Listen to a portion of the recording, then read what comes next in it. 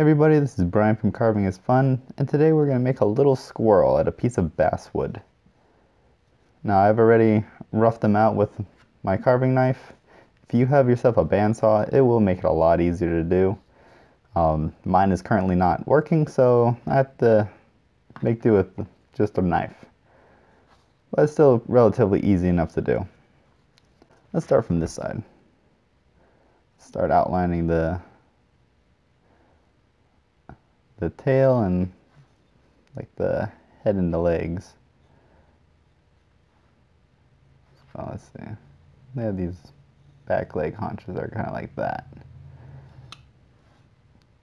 And the arms, they go up a little bit towards the torso. There we go.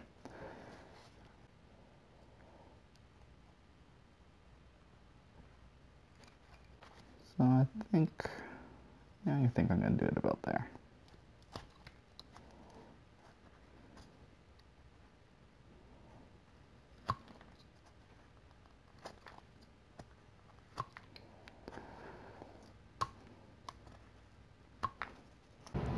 That's a little bit more on that side.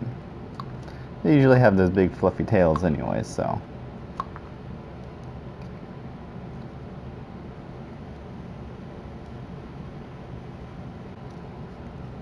Yeah, that's good. Let's do the other side. See if I can copy the same pattern.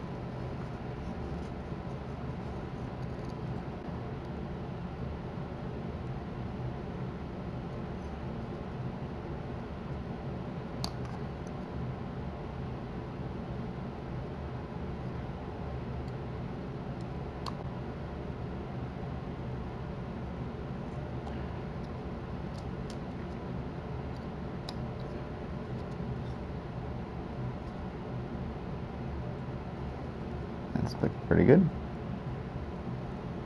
Bring this one down a little bit.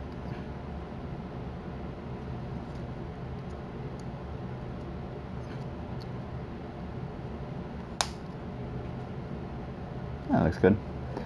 Alright, now that I have the tail somewhat blocked off, let's define a little bit of like the haunches there and the legs. So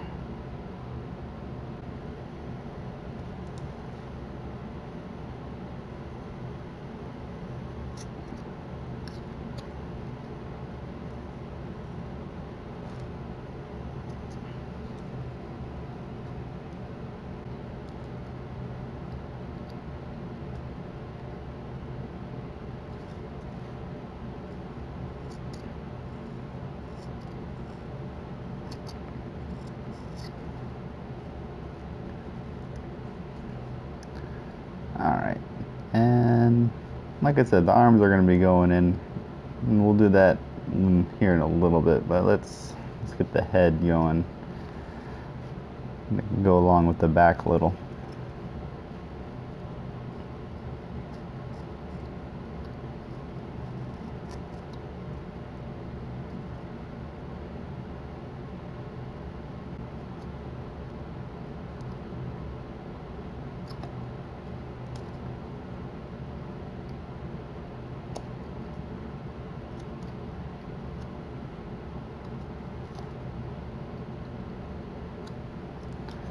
Alright, let's even out the other side.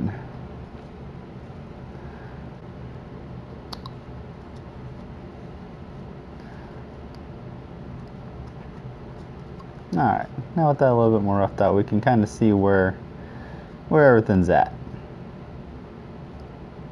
Alright, from here,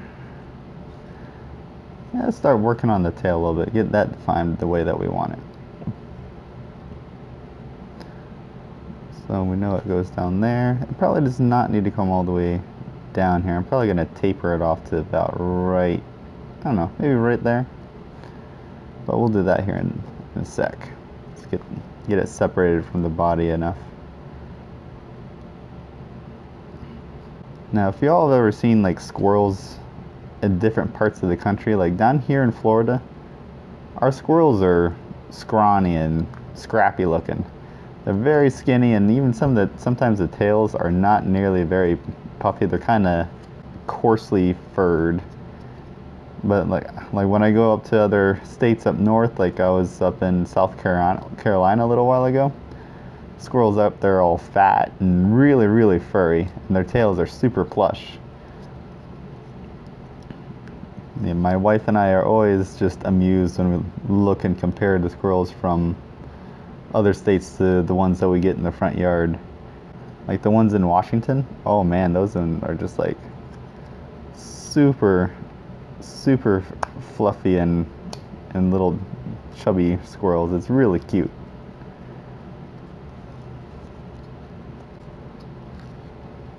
Alright, so let's taper this in a little bit here.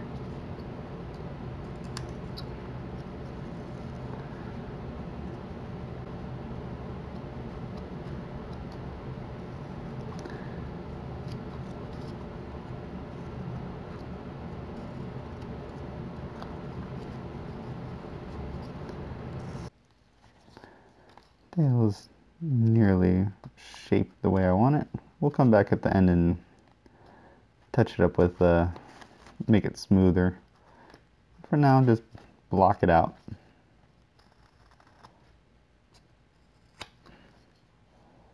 Let's start from the head and go down here. So let's see. Squirrels have more of a pointed face, so let's bring in the nose a little. And part of his face is going to be obscured by the hands because make it look like he's chewing on something there.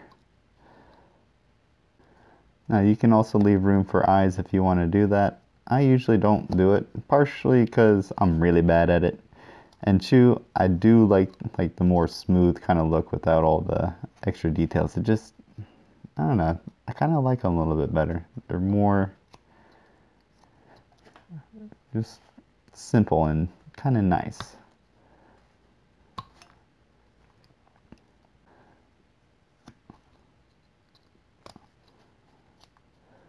There we go. Let's see. We'll get some ears going in here. Let's angle this towards the front a little bit more, because usually animals' ears are pointed towards the front, not necessarily just the sides. Yeah. This side a little bit more. Nope, maybe a little too much. Well, whatever. I'll just try to even it out. Good enough. Alright, so I'm going to split it about there in the middle.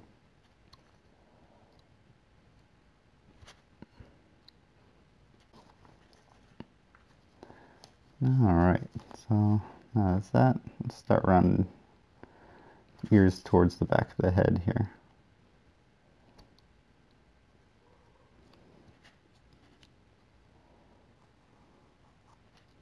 Alright, and just a little bit right here. Let's see. Get a little push cut and go down.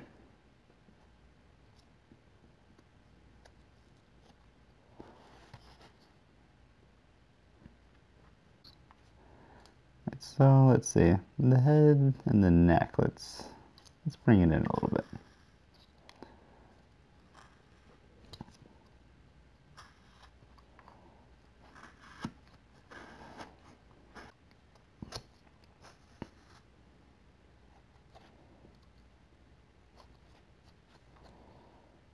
It's good for now. Alright. Now let's work on the front hands here. Now, like I said earlier, the arms are going to come in to taper up towards the front, like it's chewing on something. So let's get that going inwards.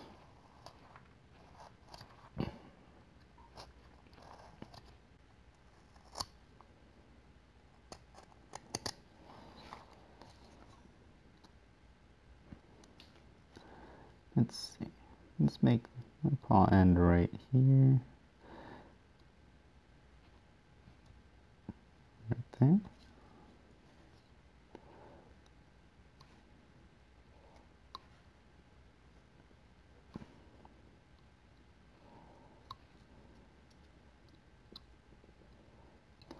Make it look like it's going up to the face, but separate the arms from the face a little bit more.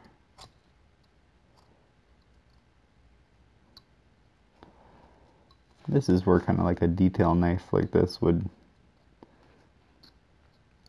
comes in handy, because if I was using the bigger one, like if I was using my bigger knife, the reason why I have this tape right here is so I can choke up on it, so I can really just get in there with the tip of the blade. But with a smaller knife, it's easier just to hold on to the whole thing. Maybe this will work a little bit better.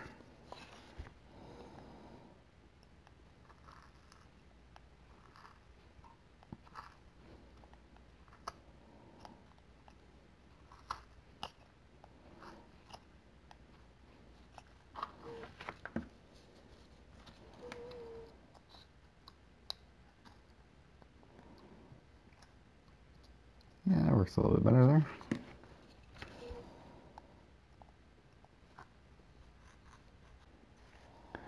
Alright, I'll round it up towards the front.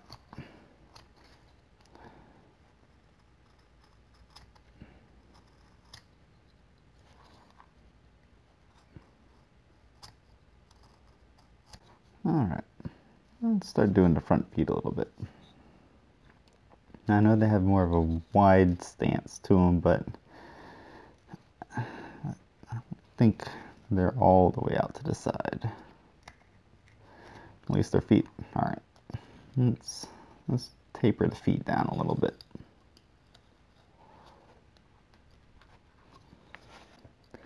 Let's make 1 foot there and 1 foot there. That looks about right.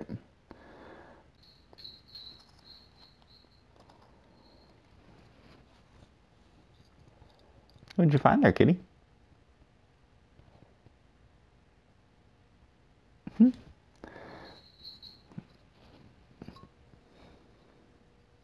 What did you find? What are you chasing?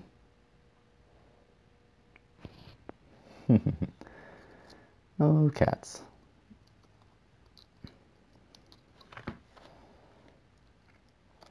Sometimes I swear cats just see things and they chase it. Alright. Now, we got the basic outline of them. Let's start cleaning them up a little bit and then we'll call it done. Let's start with the back side, but first, let's clean up the work area just a hair.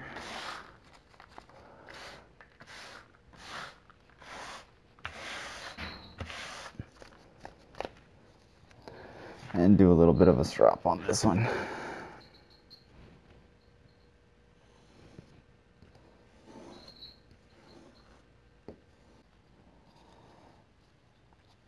Alright, separate the tail from the body back here a little bit more.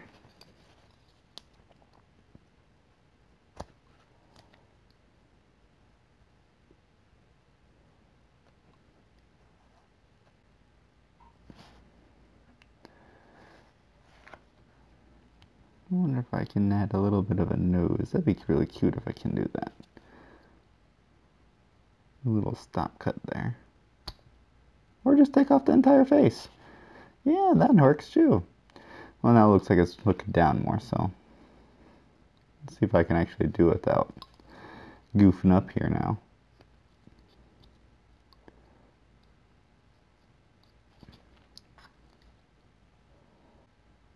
Sometimes you're gonna mess up. Sometimes you'll do it at the beginning of your sculpture. Sometimes you'll do it at the end. It doesn't matter. There we go. Alright, now let's do the feet, and then we'll start working on the base. Alright, now that we have that going on there, we're going to round off the front a little bit, and then we're going to round off the front of the toes so that the feet look more like feets.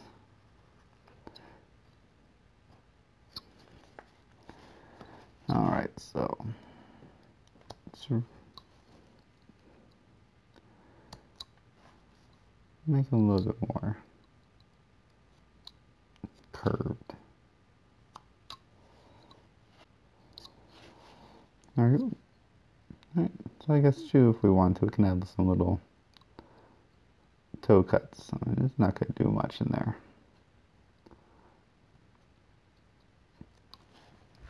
Alright, so we have a little squirrel. Now, what is he going to be sitting on? Thinking more like a stump kind of deal. How do I want to do this?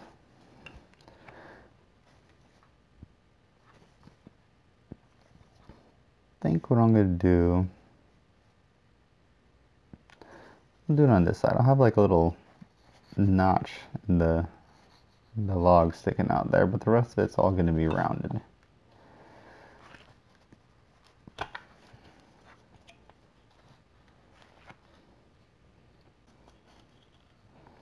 Now, I'm not going to make the log perfect. I mean, in nature, logs aren't perfect. Some of them are more, oval shaped rather than perfectly round, so that's probably what this is going to end up being.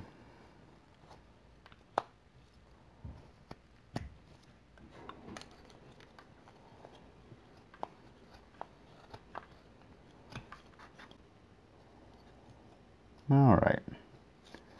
And here we're going to start doing a little notch in the logs.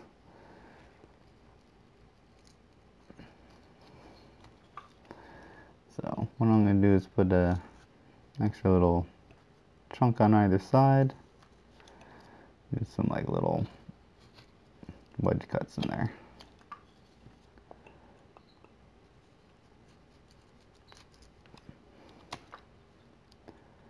Yeah, just like that.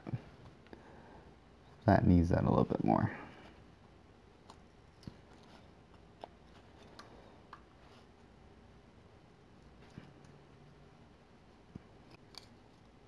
Yeah, that looks good. Then what we're going to do is round that off like we did with the, kind of like what we did with the feet, but make it look like a little stump sticking out.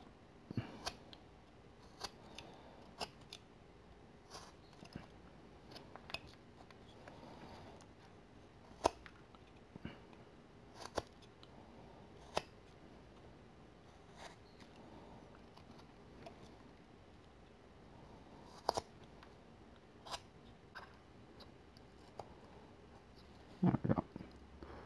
That looks pretty good. Alright, and then what I'm going to do here is probably just clear up or round up the nub end just a hair so it's not like a block sticking out. And just look a little bit more organic.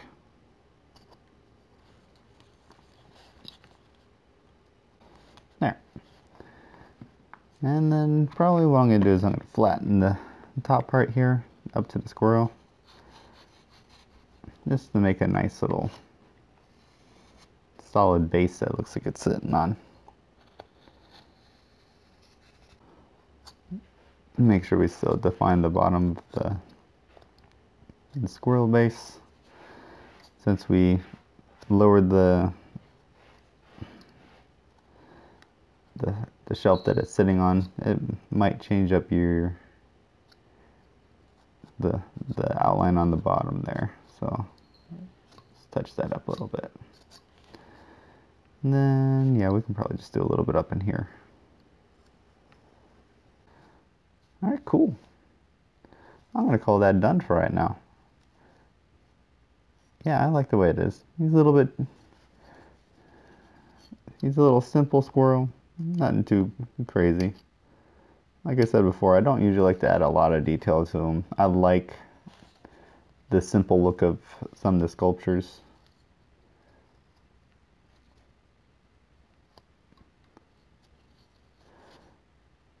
Yeah, there we go. Smooth up some of the log.